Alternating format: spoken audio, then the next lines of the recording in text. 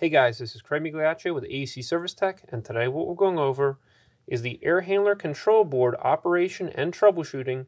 So we're going to be going over the low voltage thermostat wire connections, and we're actually going to be applying 24 volts with this transformer, and we're going to be measuring our resistance value across the contacts of the blower relay. So you got to remember that this control board is turning the blower motor on and off with a delay. So we have to take that into consideration when we're doing our troubleshooting. Here's one type of air handler control board, and you have 24 volts coming in on the T terminal, and then it goes through the fuse, and you can see that this fuse is intact, and then it goes over to the R terminal. That R terminal goes to your thermostat and supplies 24 volts to the thermostat, and if you have common at the thermostat, then you're going to power the digital display in the thermostat.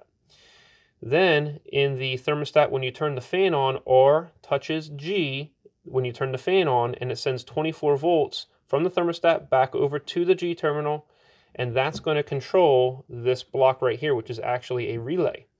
Now the board has a delay built into it so that when you send 24 volts to the G, your connections between the common terminal here and the NO, which is normally open, may take a few seconds to close.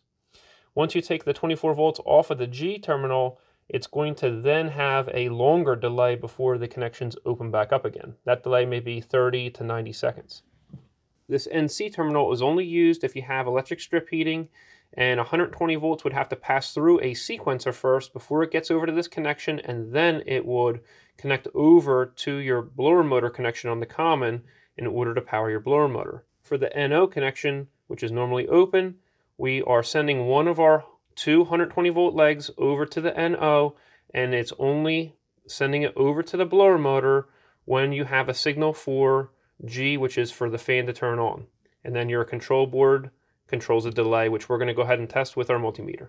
So right now we're sending 24 volts from our transformer to the control board, and now we have 24 volts coming out of the R terminal, and what we're going to do is we're going to alligator jump it to that G wire. So right now, we're on our relay terminals with our multimeter reading our resistance value of 0.1 ohms. We're right about 0.0 ohms of resistance.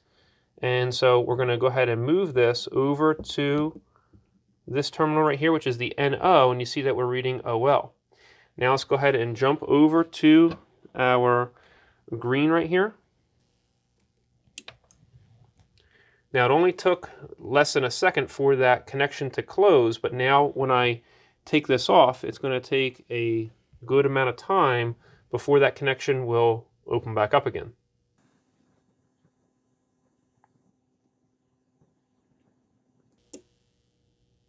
So there we go. Now we're going to go ahead and test our NC terminal.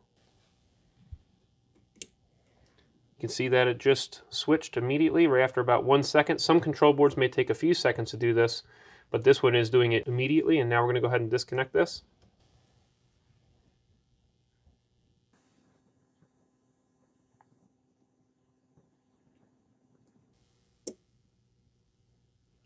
So there we go.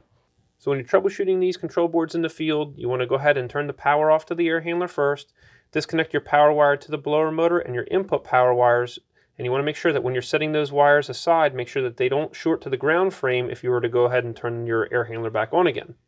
So you can do your diagnosis of the control board with resistance on your relay right here, just like we're showing in this video.